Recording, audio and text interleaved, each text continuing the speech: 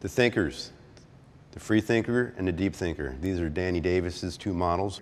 Both these boards have the same materials, and one is a twin and one's a directional. And the twin is more geared towards freestyle riding and with more centered stance, so you have an equal tip and tail for riding forwards or backwards, or whatever you're into.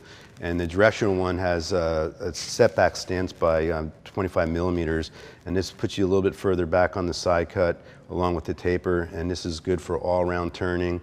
The side cut on these boards is a little bit deeper than some of the other models we have, in addition to the boards are a little bit stiffer, and the added stiffness with the side cut is really powerful, getting in and out of turns and holding power once you are in a turn, but it's really good on transitions as well.